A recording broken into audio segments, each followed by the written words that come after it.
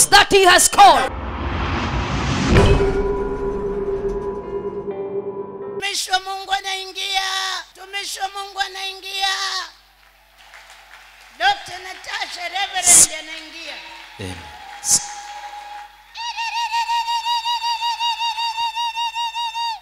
Leo ni siku ya kufutiwa madeni. Wangapi wanakumbuka? Amina. Jiandae basi, jiandae. Maana yake mtumishi wa Mungu amekwisha kuingia ndani ya nyumba. Katuni heshima yangu mbele zenu na mbele za Mungu. Mlete mpako mafuta wa Bwana. Kwa wiki hii amewekwa kwa ajili yetu. Ni Dr. Lucy Natasha. Welcome, welcome. Welcome my daughter, welcome. Inua mikono yako juu ya kichwa chako katika jina la Yesu. Father, we thank you for Shiloh 2018. Baba, tunakushukuru kwa ajili ya Shiloh 2018. We have gathered in your presence to hear your voice. Tumekusanyika katika uwepo wako kusikia sauti yako. Speak to us one more time, Jehovah. Sema nasi kwa mara nyingine tena Bwana. Speak to us in the language that we shall understand. Sema nasi katika lugha tutakayoweza kuelewa. Everybody stretch your hands to the altar as we pray a prayer of agreement. Kila mmoja inue mikono yake madhabahuni tunapoomba maombi ya kukubaliana. Heavenly Father, we are gathered in your presence to hear your voice. Baba yetu wa mbinguni, tumekusanyika katika uwepo wako kusikia sauti yako. As I bring your word tonight, let me speak of your counsel. Napoleta neno lako jioni ya leo, naomba nilete ushauri wako. Let your word come forth with power. Neno lako lishuke kwa uweza. Let your word come forth with clarity. Neno lako lije kwa uwazi. Let your people be blessed. Watu wako wabarikiwe. Let your people be empowered. Watu wako wawezeshwe. Let your word in my mouth be fire. Neno lako katika kinywa changu liwe moto. Anybody under the sound of my voice yoyote anayesikia sauti yangu, that is believing you for a word, anayekuamini wewe kwa ajili ya kazi yako, through this message speak to that person. kupitia ujumbe huu sema na mtu huyo. Anybody under the sound of my voice yoyote anayesikia sauti yangu, believing God for an open door, anayeamini Mungu kwa mlango, believing God for breakthrough, anayeamini Mungu kwa mpenyo, believing God for healing, anayeamini Mungu kwa uponyaji, Father, give it to them. Baba, wapatie watu wako In the name of Jesus. katika jina la Yesu. The word says, Neno linasema, the word is like a hammer. neno lako ni kama nyundo. The word is like a Neno fire. lako ni kama moto. The word is like a sword. Neno lako ni kama upanga. The word is like a weapon. Neno lako ni kama silaha. Use your word tonight Nitumie neno lako jioni ya to leo crush every force of darkness. kuharibu kila nguvu ya giza In Jesus' name. katika jina la Yesu. Pigia Yesu makofi, shangwe na Yesu makofi vigelegele. kwa shangwe. Genesis chapter 12, read for us verse 1 to verse 3. Mwanzo 12 kuanzia mstari wa kwanza mpaka ule wa 3. Bwana akamwambia Abraham, toka wewe katika nchi yako na jamaa zako na nyumba ya baba yako, uende mpaka nchi nitakayokuonyesha, nami nitakufanya wewe kuwa taifa kubwa na kukubariki na kulikuza jina lako, nawe uwe baraka. Nami nitawabariki wakubarikio, naye akulanie nitamlani, na katika wewe jamaa zote za dunia watabarikiwa. 3 John chapter 1 and verse 2. It says, beloved, I pray Inasema, wapenzi ninawaombea that you would prosper kwamba mfanikiwe in all things katika mambo yote and be in health, na muwe na afya njema, just as your soul prospers. kama roho zenu zifanikiwavyo. Lift your hand above your head. Inua mikono yako juu ya Somebody say, Lord, mtu mmoja aseme, Bwana speak to me. Lift your hands. Inua tu mikono yako vizuri kama ishara ya kunyenyekea mbele za Bwana. haleluya. Ambia Bwana, sema nami. Bwana sema nami. Sema nami. Sema nami. Baba, ninenee kupitia mtumishi wako. Baba, sema nami kupitia mtumishi wako. Lift up your hands. Ragadoshka magadeiska. Inua mikono yako. Lizo magadoshka ragadeiska. Rihande bazoya. I pray for you tonight. Nakuombea jioni ya leo. As your hands are lifted, Kama mikono yako ilivyo ilivyoinuliwa. May your life receive a divine lifting. Maisha yako yapokee kuinuliwa kiroho. As your hands are lifted, Kama mikono yako ilivyoinuliwa. may your finances receive a divine lifting. Fedha zako zipate kuinuliwa. I pray that every bondage of debt will be broken. Ninaomba kila kifungo cha madeni kivunjike. Every spirit of poverty. Kila roho ya umasikini. Lihande bazoya kadesh karagadoska. Somebody speak in the Holy Ghost. Mtu yoyote anene kwa lugha. Shalabakadoska magadeshka. Likarabazoya kadeshka magados. Likodoshka magadeska ragadoshka. Likarabazoya ndabashalabababozeya. Father, we give you praise. Baba, tunakupa sifa. In Jesus' mighty name. Katika jina la Yesu Kristo. Everybody shout amen. Wote tuseme amen. In these few minutes, Katika unyenyekevu huu, I want to look at nataka tuangalie the Abrahamic blessing. baraka ya Abraham. But even before I get to that stage, Lakini hata kabla sijafika katika eneo hili, I cannot talk about prosperity siwezi kuzungumzia kuhusu mafanikio without talking about our father of faith Abraham. bila kumzungumzia baba yetu wa imani Abraham. When you go to Genesis chapter 12, Unapoenda kwenye kitabu cha Mwanzo sura ya God 12, speaks to Abraham. Mungu anaongea na Abraham. And by this time, Na kwa wakati huu, Abraham is 75 years old. Abraham ana umri wa miaka 75. You know, before I even go further, Unajua, kabla hata sijaendelea, I began to wonder, nikaanza kushangaa.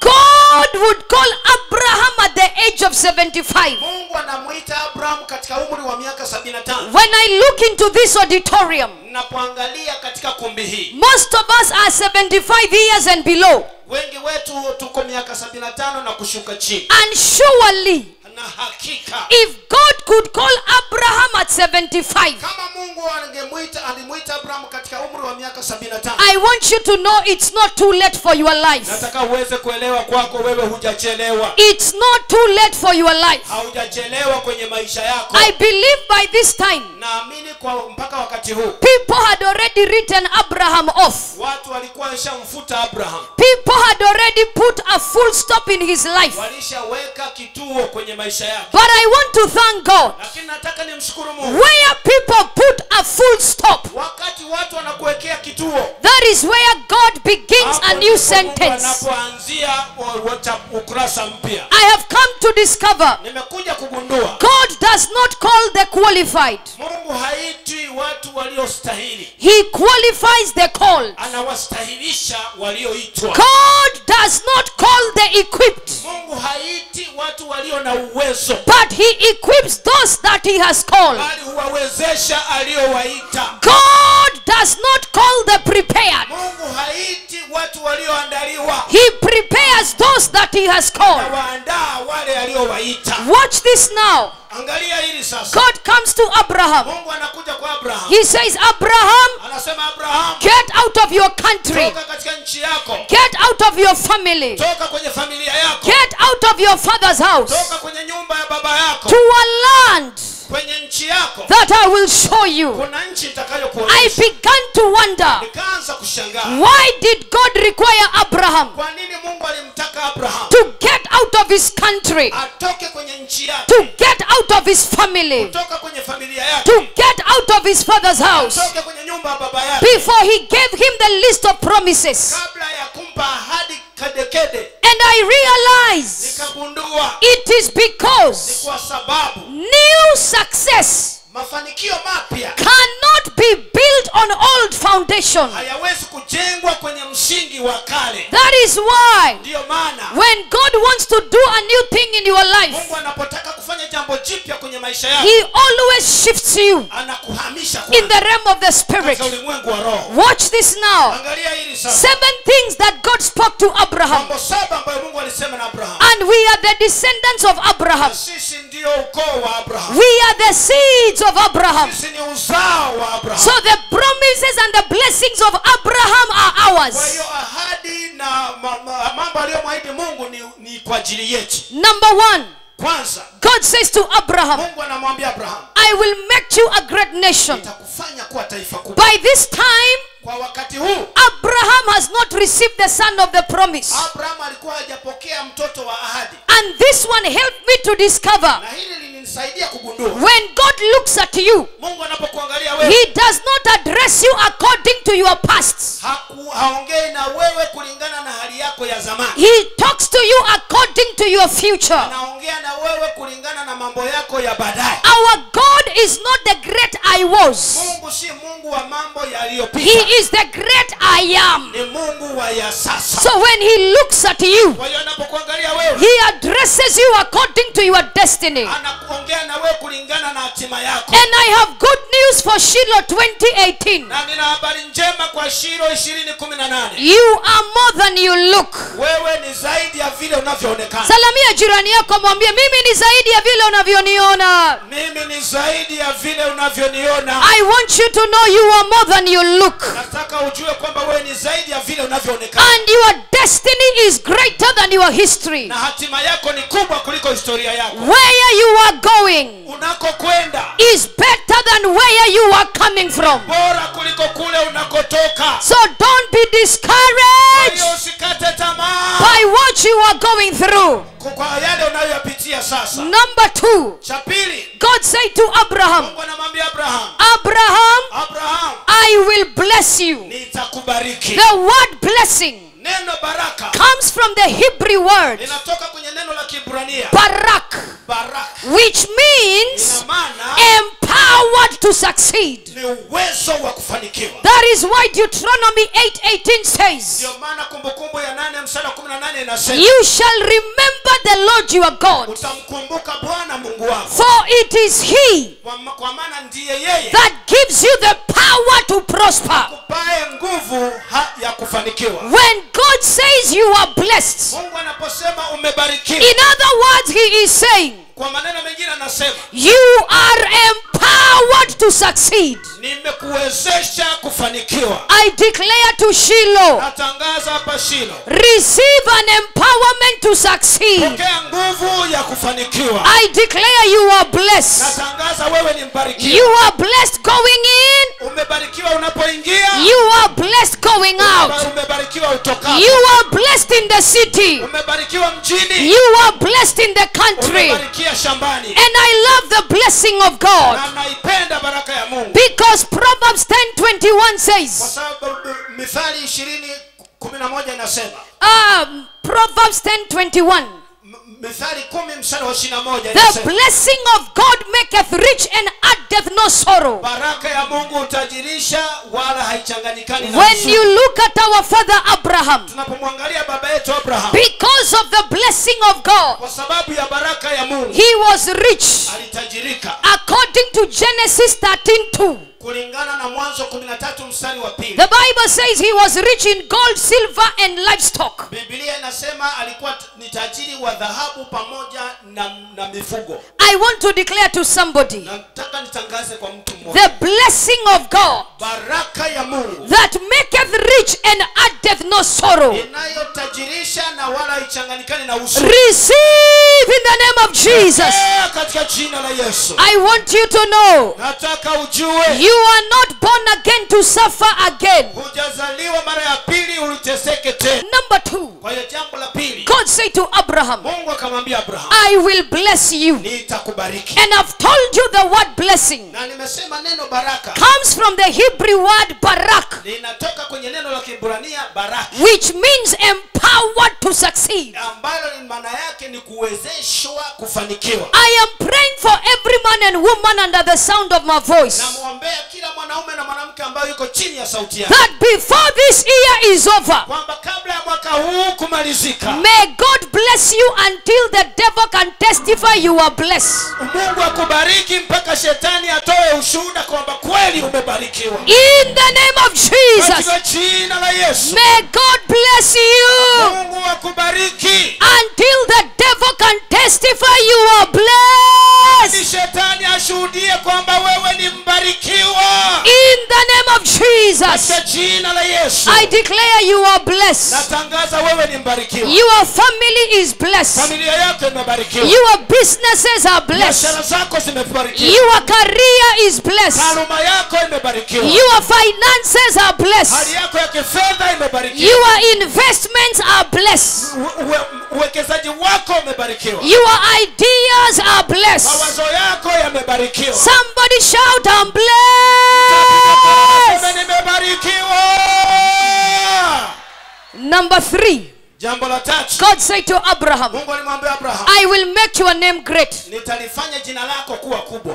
I will make your name great. Nitalifanya jina lako kuwa kubwa. I pray for every man and woman under the sound of my voice. Naombea kila mwanaume na mwanamke ambaye yuko chini ya sauti yangu. Receive the blessing of a great name. Pokea baraka ya kuwa na jina kubwa. May your name be mentioned among the great. Naomba jina lako litajwe miongoni mwa watu wakubwa. In the name of Jesus. Katika jina la Yesu Kristo. May your name after Shiloh. Jina lako baada ya Shiloh. Let your name be mentioned positively before the right people. Jina lako litajwe kisawasawa mbele ya watu sahihi. I stand as God's oracle. Nasimama hapa kama mjumbe wa Bwana. On the altar of mountain of fire. Kwenye madhabahu ya mlima wa moto. To decree and to declare. Kutangaza na kutamka. Any evil altar that calls your name. Kila madhabahu ya uovu iliyolishurutisha jina lako. I declare fire will answer. Natangaza moto utoe majibu. In the name of Jesus. Katika jina la Yesu. Any witch doctor that calls your name. Kila mganga wa kienyeji aliyechukua jina lako. Or that calls your name. Anaoliita jina lako. I declare fire will answer. Moto utatoa majibu. Fire will answer. Moto utatoa majibu.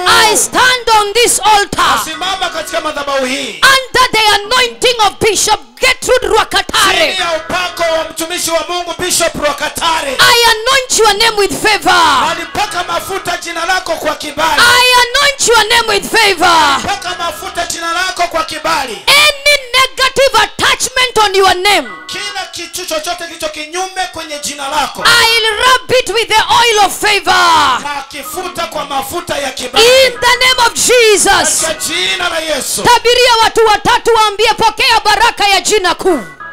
Tabiria watu watatu. Waambie pokea baraka ya jina kubwa. pokea baraka ya jina kuu. Pokea baraka ya jina kubwa. Salamia watu watatu. Salimia watu watatu. Waambie pokea baraka ya jina kuu. Waambie pokea baraka ya jina kuu. Tabiria watu watatu jina lako itatajwa katikati ya wakuu. Itatajwa katikati ya wakubwa. Jina lako itatajwa katikati ya wakuu. Itatajwa katikati ya wakubwa. Baraka ya jina kuu. Pokea baraka ya jina kubwa. Baraka ya jina kuu. Pokea baraka ya jina kubwa. Baraka ya jina kuu. Pokea baraka ya jina kubwa. Baraka ya jina kuu. Pokea baraka ya jina kubwa. Baraka ya jina kubwa. Pokea baraka ya jina kubwa. Katika jina la Yesu. Katika jina la Yesu. Hebu jitabirie, inua mkono wako. Inua mkono wako jitabirie. Ninatangaza. Ninatangaza. Jina langu litatajwa katikati ya wakuu. Litataja katikati ya wakuu. Sema napokea. Napokea. Inua mikono yako juu, sema napokea. Napokea. Baraka ya jina kuu. Baraka ya jina kuu. Jina langu Lucy Natasha. Jina langu Frankie. Litatajwa katikati ya wakuu. Litatajwa katikati ya wakuu. Katika jina la Yesu. Katika jina la Yesu. Sema napokea, napokea, napokea. Napokea, napokea. Fire. Fire. Muulize jirani yako jina lake, umtabirie kwa jina lake. Muulize jina lake. Muulize jina lake alafu toe tabia. Mwambie na kutabiria. Tabiria na kutabiria. Jina lako. Jina lako litatajwa katikati ya wakuu. Litatajwa katikati ya wakuu. Katika jina la Yesu. Katika jina la Yesu. I prophesy from tonight. Na kutabiria kuanzia usiku wa leo. Your name will be mentioned with wealth. Jina lako litatajwa kwa mema. Your name will be mentioned and associated with success. Jina lako litatajwa likihusishwa na mafanikio. Your name will be associated with integrity. Jina lako litahusishwa na heshima. With prosperity. Na mafanikio. Receive. Pokea katika jina la Yesu. Shout fire. Fire. Sit down for 1 minute. Kaeni kwa dakika moja. Number 3. Jambo la 3. God said to Abraham. Mungu alimwambia Abraham. I will make your name great. Nitalifanya jina lako kuwa kubwa. Number 4. Jambo la 4. I will bless them that bless you. Nitawabariki wakubarikio. Wait, that is number 6. Number 4 is I will make you a blessing. Hiyo ni 6, lakini la 4 inasema nitakufanya uwe baraka. I will make you a blessing. Nitakufanya uwe baraka. In other words, kwa maneno mengine, you are blessed to be a blessing. Umebarikiwa ili uwe baraka. Salamia jirani yako mwambie umebarikiwa ili uwe baraka. Umebarikiwa ili uwe baraka. And I prophesy to somebody. Na namtabiria mtu mmoja. God will make you a channel of blessing. Mungu atakufanya uwe mfereji wa baraka. God will make you a distribution center. Mungu atakufanya wewe ndio kituo cha kugawa baraka. Salamia jirani yako mwambie wewe utakuwa kituo cha kugawa baraka. Wewe utakuwa kituo cha kugawa baraka. Salamia watu wawili mwambie utakuwa kituo cha kugawa baraka. Utakuwa kituo cha kugawa baraka. Katika jina la Yesu. Katika jina la Yesu. You will be a distribution center. Utakuwa kituo cha kugawa baraka. You will be a channel of blessing. Utakuwa mfereji wa baraka. In the name of Jesus. Katika jina la Yesu. God says I will make you a blessing. Mungu anasema nitakufanya uwe baraka. One of the greatest secrets I learned from the life of Abraham. Moja ya siri kubwa niliyojifunza kutoka kwenye maisha ya Abraham. Abraham was a giver. Abraham alikuwa mtoaji. When you look at Genesis 22:2. Unapoangalia Mwanzo 22 mstari wa 2. Even when God asked him for Isaac. Hata wakati Mungu alipomuomba amtoe Isaka. And he said, "Take now your son." Akamwambia sasa mchukue mwanao. Your only son Isaac whom you love. Mwanao pekee umpendaye. And go and sacrifice him in the mountain of Moriah. Na uende umtoe dhabihu katika mlima wa Moria. He did not argue with God. Hakubishana na Mungu. He obeyed God. Alimtii Mungu. When you look at Genesis 14:20. Unapoangalia Mwanzo 14 mstari wa 20. When he met with Melchizedek. Alipokutana na Melkizedek. He gave a tithe of all. Alitoa fungu la 10 ya vyote. Abraham was a tither. Abraham alikuwa mtoa zaka. Abraham was a giver. Abraham alikuwa mtoaji. If you want to walk in the Abrahamic blessing. Ukitaka kutembea katika baraka za Abraham. Follow the principles of Abraham. Fuata kanuni za Abraham. Become a faithful tither. Uwe mwaminifu katika kutoa zaka. Because if you don't tithe, your things will be tight.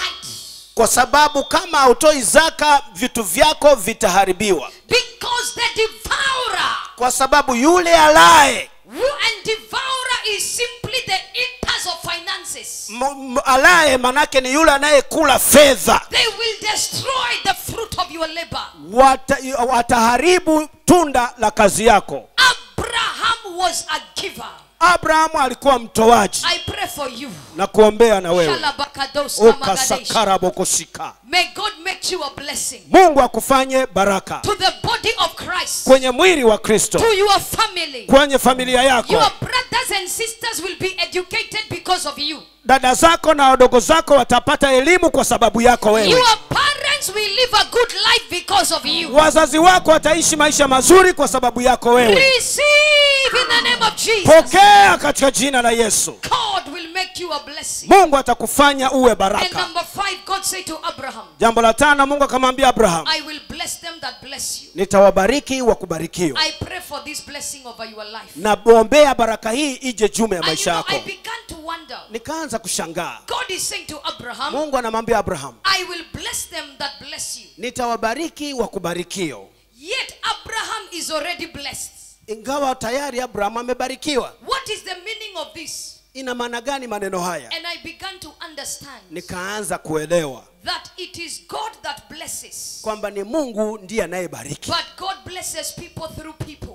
Lakini Mungu hubariki watu kupitia watu. And that is why God said to Abraham. Ndio maana Mungu akamwambia Abraham. I will bless them that bless you. Nitawabariki wanaokubariki. That means there are people that God has ordained. Ina maana kuna watu ambao Mungu amewaweka tayari. There are people that God has assigned to become a blessing to your life. Kuna watu ambao Mungu alishawapangilia wafanyike baraka kwenye maisha yako. There are people that God has assigned. Kuna watu ambao Mungu amewapa kazi hiyo. To take you to the next level. Wakupeleke wewe kwenye kiwango kingine. I am praying for you after Shiloh. Ninakuombea wewe baada ya Shiloh. Any man or woman ordained to bless your life. Mwanamke yeyote na mwanaume aliyekusudia akubariki maisha yako. I pray they will manifest in the name of Jesus. Ninaomba watajidhihirisha katika jina la Yesu. Anyone that God has assigned to give you capital. yoyote ambaye Mungu amemwandaa akupe mtaji, to give you a job, akupe kazi, to promote you, kukupandisha cheo,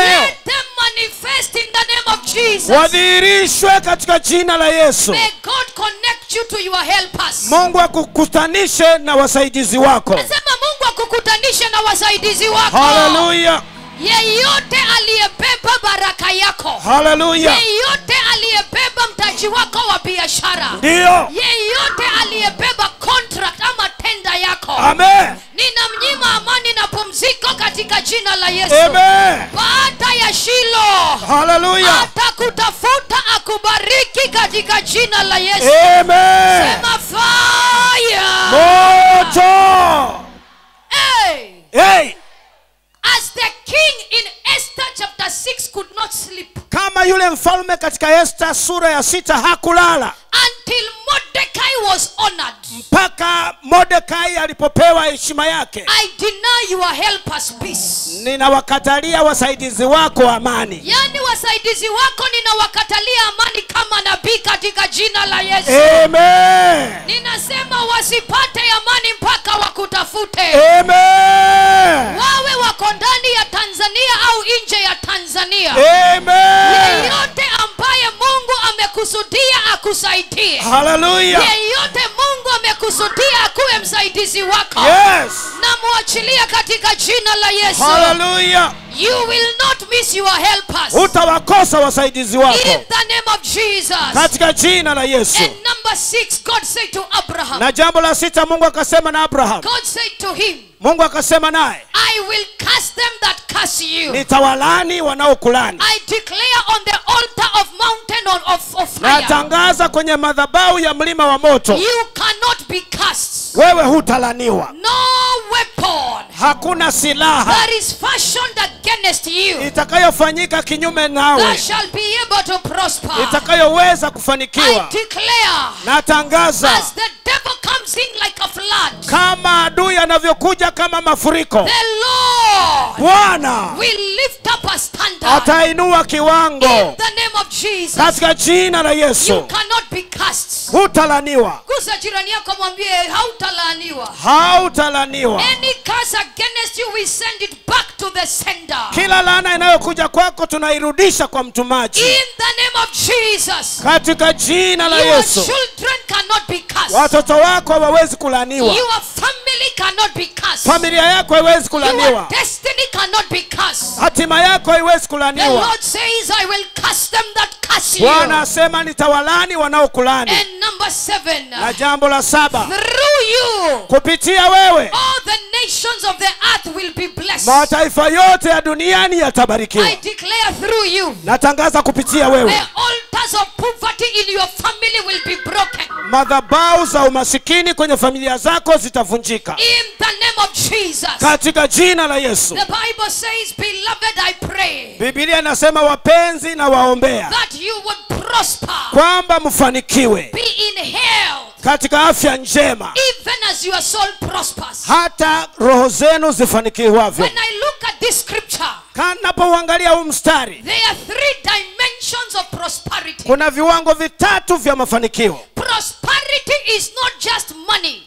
Mafanikio sio tu kuwa na hela. There are 3 dimensions of prosperity. Kuna maeneo matatu ya mafanikio. Number 1, Cha kwanza, beloved, I pray that you would prosper. wapenzi na waombea mfanikiwe. Financial prosperity. Mafanikio ya kifedha. Number 2, Jambo la pili, beloved, I pray wapenzi na waombea that you would prosper kwamba mfanikiwe and be in health. na muwe na afya njema. Number 2, health prosperity. Fanikio la pili ni afya njema, mafanikio ya kiafya. Number 3, Jambo la tatu, I pray that you would be in health naomba kwamba muwe na afya njema even as your soul prospers. kama roho zenu zifanikiwavyo. These 3 dimensions of prosperity: Maeneo matatu haya ya mafanikio: financial prosperity, mafanikio ya kifedha, health prosperity, mafanikio ya kiafya, soul prosperity. mafanikio ya kiroho. I declare in Shiloh, Natangaza katika Shiloh, you are receiving the 3 dimensions of prosperity. unapokea mafanikio katika maeneo yote matatu. Receive financial prosperity. Pokea mafanikio ya kifedha. Receive financial prosperity. Pokea mafanikio ya kifedha. Money will know your name and address. Fedha zitajua jina lako na anwani yako. I see you losing the address of poverty. Naona unapoteza anwani ya umasikini. Salamia jirani yako, mwambie napoteza anwani ya umasikini. Napoteza anwani ya umasikini. Napoteza anwani ya umasikini. Napoteza anwani ya umasikini. Kuanzia Shiloh hii. Kuanzia leo. Napoteza anwani ya umasikini. Napoteza anwani ya umasikini. Watu watano waambie napoteza anwani ya umasikini. Napoteza anwani ya umasikini. Yani hapa Shiloh 2018 mlima wa moto. Hallelujah. Tunapoteza anwani ya umasikini. Hallelujah. Tunapoteza anwani ya umasikini. Yes. Tunapoteza anwani ya umasikini. Yes. Katika jina la Yesu Kristo. Hallelujah. Hallelujah. Tunapoteza anwani ya umasikini. Ndio. Maroho yote ya kung'ang'ana. Yes. Maroho yote ya kuhangaika. Yes. Maroho yote ya kukwama. Yes. Maroho yote ya madeni. Yes. Tunaisambaratisha. Katika jina la Yesu. Tunaing'oa. Yes. Kwa jina la Yesu Hallelujah. Kristo. Natangaza pokea nguvu za kufanikiwa. Amen. Natabiria pesa zako. Amen. Zipokee nguvu ya kufanya mambo makubwa. Amen. Katika jina la Yesu. Hallelujah. Pokea nguvu za kumiliki na kutawala. Amen. Tabiria jirani yako, mwambie utamiliki na kutawala. Utamiliki na kutawala. Utamiliki na kutawala. Utamiliki na kutawala. Ninaona nyota yako iking'aa. Amen. Nyota yako ya utajiri inang'aa. Yes. Sema fire. Moto. Nasimama kama nabii nikitangaza. Hallelujah. Ule wengine hawakufika katika familia yako, wewe utafika. Amen. Kama wengine hawakujenga manyumba, wewe utakuwa wa kwanza kujenga manyumba. Amen. Kama wengine hawakuendesha magari, wewe utakuwa wa kwanza kuendesha magari. Amen. Wengine hawakusafiri kwenda ng'ambo, wewe utaenda ng'ambo. Amen. Wengine hawakukuwa mabilionea, wewe utakuwa bilionea wa kwanza. Amen. Wengine hawakusoma mpaka degree, mpaka masters na PhD, wewe utakuwa wa kwanza. Amen. Achilia neema. Yes. Ya kuvunja historia ya familia yako. Hallelujah. Kule hawakufika utafika. Yes. Kule hawakuenda utaenda. Yes. Ninatangaza juu yako. Yes. Enenda ukafanikiwe. Yes. Enenda ukafanikiwe. Yes. Enenda ukafanikiwe. Yes. Ninatabiri na kutangaza. Yes. Nikiwa nimesimama kwenye madhabahu ya mlima wa moto. Amen. Chini ya mafuta ya askofu wa Katare. Yes. Utainuka. Yes. Wewe ndio milionea anayefuata. Hallelujah. Abiria watu watatu waambie, mimi ndio milionea ninayefuata. I am the next millionaire. Mimi ndio milionea I ninayefuata. am the next millionaire. Mimi ndio milionea I am ninayefuata. the next millionaire. Mimi ndio milionea You will ninayefuata. prosper. Utafanikiwa. You will excel. Utakuwa bora. You will make it. Utafanikiwa. Every altar of poverty, Kila madhabahu ya umaskini I command it catch fire.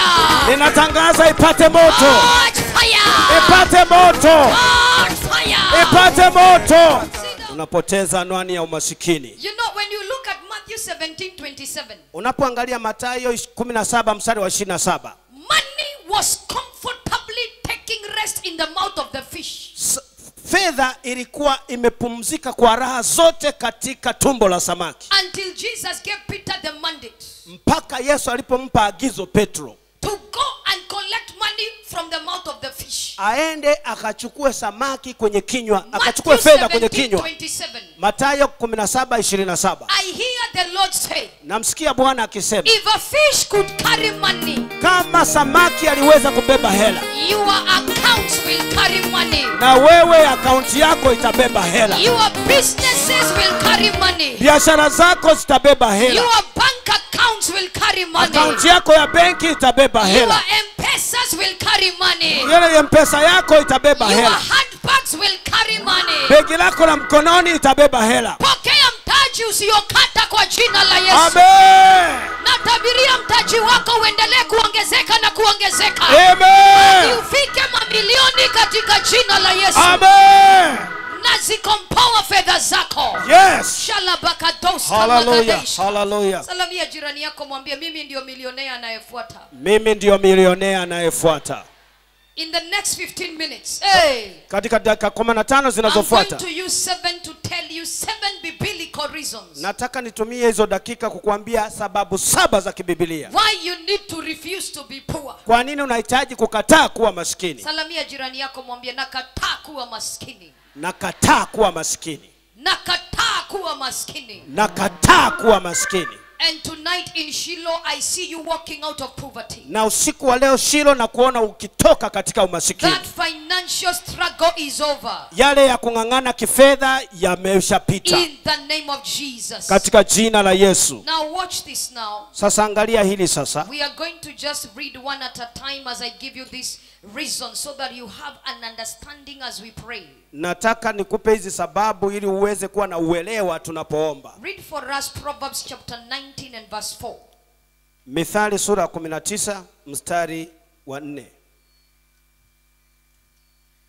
Proverbs chapter 19 and verse 4. Utajiri huongeza rafiki wengi. Utajiri huongeza marafiki wengi. Bali masikini hutengwa na rafiki yake. Bali maskini hutengwa na rafiki zake. Number 1. Sababu ya kwanza. A poor man is deserted by his friends. Masikini ukimbiwa na marafiki zake. Salamia jirani yako mwambie maskini hukimbiwa na marafiki zake. Maskini hukimbiwa na marafiki zake. Hallelujah. Hallelujah. That is the word. Hilo ni neno la Mungu. The Bible says wealth brings many friends. Biblia inasema utajiri huleta marafiki wengi. But a poor man's friend desert him. Lakini masikini hukimbiwa na marafiki zake. Without money, bila hela, your relationships will suffer. Mahusiano yako yatateseka. Why? Kwa nini? Because nobody wants to be a friend to somebody that is a liability. Hakuna mtu anayetaka kuwa rafiki kwa mtu ambaye hana chochote cha kumuongezea. Mtu ambaye ni mzigo. Ambaye ni mzigo. You don't want to be friends with somebody that is a liability. Hutaki kuwa rafiki wa mtu ambaye ni mzigo. Biblia inasema katika Mithali 19 mstari wa 7. All the brothers of a poor man hate him. Kwamba ndugu zake zote wa maskini humchukia. It is sad to be hated by your own relatives. Inasikitisha kuchukiwa na ndugu zako kabisa. When you are poor, they will not even involve you in family meetings. Kama wewe ni maskini hawatakuhusisha hata katika mikutano ya kifamilia. They never ask for your opinion in any matter. Hawatauliza ushauri wako kwa jambo lolote. They believe you have nothing to offer. Wanaamini wewe huna lolote la kuchangia. You know, when you are poor, family members know you as a borrower. Kwa hiyo wewe ukiwa maskini, watu wa familia wanakujua wewe ni mkopaji tu. Hallelujah. Hallelujah. Let's look at the last one. Tuangalie ya mwisho. The third reason why you need to refuse to be poor. Sababu ya tatu ya kukataa kuwa maskini. Ecclesiastes chapter 9. Mhubiri sura ya 9. Verse 14 to 16. Mstari wa 14 hadi ule wa I refuse to be poor. Nakataa kuwa maskini. Sema nakataa kuwa maskini. Nakataa kuwa maskini. Ecclesiastes chapter 9. Mhubiri sura ya 9. Verse 14 to verse 16. Mstari wa 14 hadi ule wa 16. Neno la Mungu linasema, palikuwa na mji mdogo na watu wa ndani yake walikuwa wachache. Akaja mfalme mkuu juu yake, akauhusuru, akajenga ngome kubwa ili kuupiga. Basi kulionekana humo mtu maskini mwenye hekima. Alikuwa ni mtu maskini mwenye hekima. Endelea. Naye kwa hekima yake akauokoa mji ule. Kwa hekima yake akauokoa mji ule. Endelea. Lakini hata hivyo, hapakuwa na mtu yoyote aliyemkumbuka yule mtu maskini. Hakuna mtu yoyote aliyemkumbuka yule maskini. Number 3. A poor man's wisdom is despised. Jambo la 3, hekima ya mtu masikini hudharauliwa. Are you listening to me? Je, mnanisikiliza? Even when you are wise and poor, your wisdom will be despised. Hata kama wewe una hekima ya kutosha, ukiwa maskini hekima yako itadharauliwa. If you are skilled and poor, still your wisdom will be despised. Hata kama una ujuzi, pamoja na ujuzi wako, kama wewe ni maskini utadharauliwa. You will be used and your voice will not be heard. Utatumiwa tu lakini hutasikika mahali popote. And it's unfortunate that the world has so many poor wise people. Na ninasikitisha kwamba dunia ina watu wengi maskini ambao wana hekima nzuri. But we need to break the spirit of poverty. Lakini tunahitaji kuivunja hii roho ya umaskini. Because the voice of the poor is ignored. Kwa sababu sauti ya maskini inadharauliwa. A poor man is always suspected. Mtu maskini kila wakati wanamtilia shaka. And his motives are always doubted. Hata nia yake wakati mwingine inatiliwa shaka. I will tell you this. Nitakwambia hili. People don't regard wisdom. Watu hawaheshimu hekima. People don't regard knowledge that is not supported by money. Watu hawaheshimu ufahamu ulionao kama hauna hela. Are you listening to me? Unanisikiliza? So that is number 3. A poor man's wisdom is despised. Kwa hiyo ni jambo la 3, hekima ya maskini inadharauliwa. This one, write it down as I pray. Number 4. Hii iandike wakati tunaingia kwenye maombi. A poor man cannot leave an inheritance to his children. Mtu maskini hawezi kuacha urithi kwa watoto wake.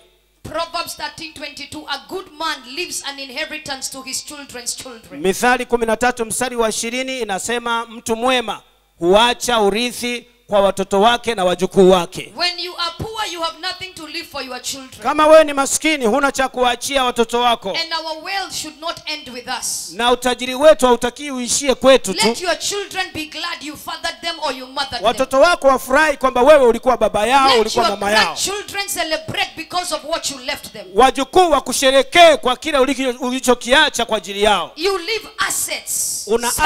Unaacha rasilimali, unaacha akiba ya pesa, unaacha majengo. Hallelujah. Hallelujah. And number 5, just write it down. A poor man. Andika la 5. Mtu maskini is ruled by the rich. Utawaliwa na walio na fedha. 22:7. Hiyo ni Mithali 22:7. The rich rules over the poor. Matajiri hutawala masikini. And the borrower is a servant to the lender. Na mkopaji ni mtumwa wa aliyemkopesha. Hallelujah. Hallelujah. Everybody stand up on your feet in the name of Jesus. Wote tusimame kwa miguu yetu katika jina la Yesu. We are cancelling the spirit of poverty. Tunalifuta roho ya maskini. Hallelujah. Hallelujah. I see you prosper. Na kuona unafanikiwa. I see you making it. Na kuona ukipiga hatua. I see you excelling. Ninaona ukiwa bora. In the name of Jesus. Katika jina la Yesu. Lift your hands above your head. Inua mikono yako juu kuliko kichwa chako. I want to pray for you. Nataka nikuombee. That every bondage of yoke and poverty. Kwamba kila kifungo cha nira na umasikini. There are 2 prayers I'm going to pray. Kuna aina 2 za maombi nitaomba. The first prayer is to break the bondage of poverty. Ombi la kwanza ni kuvunja kifungo cha umasikini. The second prayer Ombi la pili is to pray against debts as I pray concerning all the debts that you have carried. Nitaomba kinyume cha madeni nikiombea madeni yote ambayo umebeba. So just get ready in Jesus name. Kwa hiyo kaa tayari katika jina la Yesu. Lift your hands above your head. Inua mikono yako juu ya kichwa chako. Father, in the name of Jesus. Baba, katika jina la Yesu. I thank you for every man and woman in Shiloh. Na kushukuru kwa ajili ya kila mwanaume na mwanamke katika Shiloh. And those that are listening to us through Praise Power Radio. Na wale wanaotusikia kupitia Praise Power Radio. And those that are watching this broadcast. Na wale wanaoangalia matangazo haya. Every altar of poverty. Kila madhabahu ya umasikini. In our lives and in our families. Katika maisha yetu na katika familia zetu. That is working against our prosperity. Inayofanya kinyume na mafanikio yetu. I uproot it in the name of Jesus. Na ing'oa katika jina la Yesu. I command the spirit of poverty to let you go. Na amuru roho ya umasikini ikuachie. Every chain of poverty. Kila mnyororo wa umasikini. I break it in the name of Jesus. Na uvunja katika jina la Yesu. I declare over your life. Natangaza juu ya maisha yako. Over your destiny. Juu ya hatima yako. Over your family. Juu ya familia yako. You are free from poverty. Wewe uko huru na umasikini. Every curse of poverty in your bloodline. Kila laana ya umasikini kwenye ukoo wako. I command it catch fire. Natangaza ipate moto. Every conspiracy against your breakthrough. Kila mpango ulio kinyume na mpenyo wako. Every conspiracy against your business. Kila mpango wa hila kinyume na biashara yako. Every conspiracy against your assignment. Kila mpango ulio kinyume na majukumu yako. I destroy it in the name of Jesus. Na uharibu katika jina la Yesu. From Shiloh and from the altar of mountain of fire. Kutoka kongamano la Shiloh na katika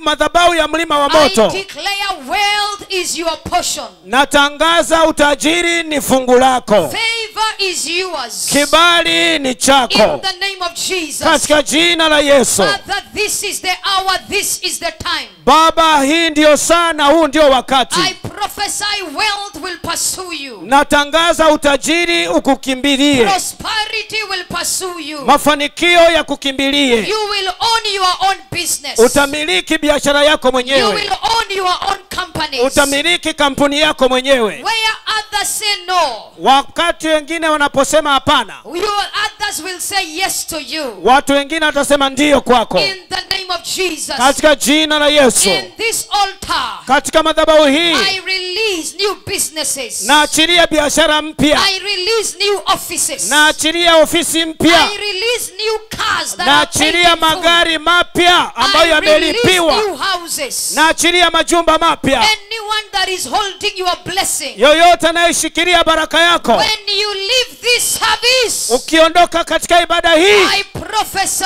natabiri you will receive a call of good news. utapokea msimu ya habari njema. God is releasing your destiny helpers. Mungu anaachilia wasaidizi wako wa hatima Every yako. stronghold of poverty, Kila ngome ya umasikini, I command it catch fire. natangaza ipate moto. Catch fire. Ipate moto. Catch fire. Ipate moto. I open your financial doors. Nafungua milango yako ya fedha. Let money come into your hands. Fedha zije mikononi mwako. In the name of Jesus. Katika jina la Yesu. Everyone that is believing God for capital to start a business, Yoyote anayemwamini Mungu kwa ajili ya mtaji ili aanze biashara, I open that door in the name of Jesus. nafungua mlango huo katika jina la You Yesu. shall receive financial miracles. Utapokea muujiza wa kifedha As you are stretching your hands, unaponyosha mikono yako. there are people here that have been dreaming dreams of poverty. Kuna watu hapa wamekuwa wakiota ndoto za The kimasikini. Lord is setting you free tonight. Bwana anakuweka huru jioni ya leo. When you dream Unapoota ndoto and you see yourself na unajiona mwenyewe falling from the mountain top, unaanguka kutoka kilele cha mlima, that is a dream of poverty. hiyo ni ndoto ya umasikini. When you see yourself climbing a mountain in the dream, Unapoona unaota ndoto ya kupanda mlima but you are not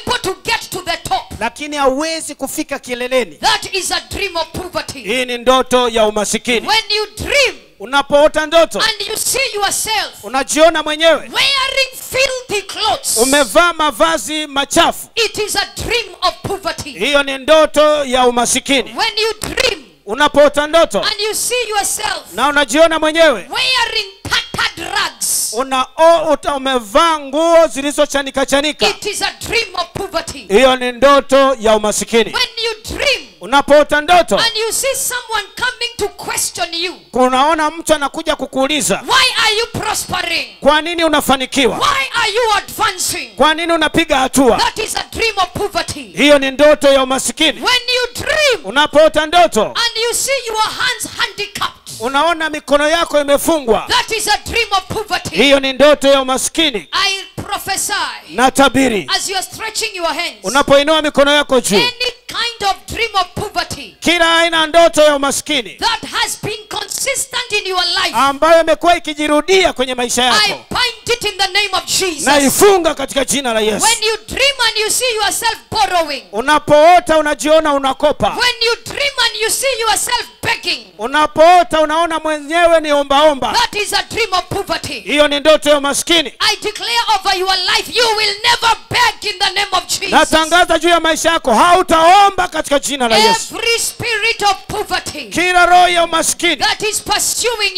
you, inayokufukuzia that wewe, is coming after your destiny, inayokuja kwenye hatima yako, I crush it by fire. na iteketeza kwa moto. I declare these dreams must end. Natangaza ndoto hizi ni mwisho wake. If you have been dreaming Kama umekuwa ukiota and ndoto you have seen yourself caged, na umejiona mwenyewe umefungwa, it is a dream of poverty. ni ndoto ya kimasikini. If you dream Kama ukiota ndoto and you see yourself chained, unaona umefungwa minyororo, I command that dream catch fire. natangaza ndoto hiyo ipate moto. Stretch your hands. Inua mikono yako juu. Father, I cancel the dreams of poverty. Baba, nafuta ndoto za umasikini. There are 20 people right now. Kuna watu 20 sasa. They are being delivered from all the demonic chains and oppression. Wanafunguliwa katika minyororo yote ya kipepo ya umaskini. Angels of God wherever they are. Malaika wa Bwana popote walipo. Search them and touch them now. Watafuteni na kuwagusa sasa. Fire! Moto! Fire! Moto! Fire! Moto! Right now the power of God is visiting you.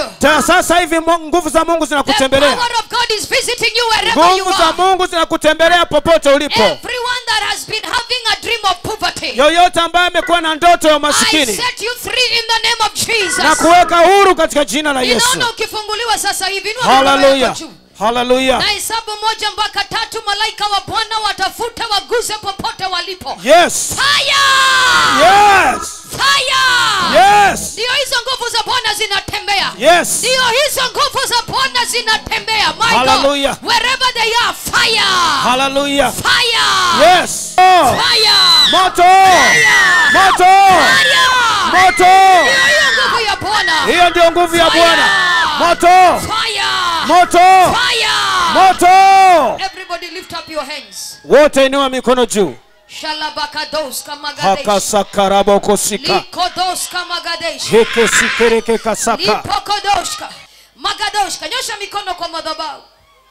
Kuna watu wanaolipwa mishahara mikubwa, lakini utashangaa maisha wanayoishi ni maisha ambayo ina uhitaji mkubwa sana. Leo hii Mungu anawakomboa. Shalabakadoska. Unavyonyosha mikono kwenye madhabahu. Hallelujah. Naziamuru pesa zako zije kutoka pande zote kwa jina la Yesu. Amen. Natangaza milango ya pesa ifunguke kwa jina la Yesu. Amen. Ninakata mawasiliano yote ya kichawi inayosababisha mtaji wako usiongezeke. Hallelujah. Katika jina la Yesu Kristo. Hallelujah. Natabiria mtaji wako wa biashara utazidi kuongezeka kila siku kwa siku. Hallelujah. Na kuwa mamilioni kwa jina la Yesu Kristo. Amen. Nazikomboa pesa zako kwa damu ya Yesu Kristo. Amen. Nazikomboa pesa zako. Hallelujah. Natangaza kuanzia leo. Kutoka kwenye madhabahu ya mlima wa moto. Pesa zako zipokee nguvu ya kufanya mambo makubwa. Amen. Kwa jina la Yesu Kristo. Hallelujah. Pigia Yesu makofi, shangwe na vigelegele. Hallelujah.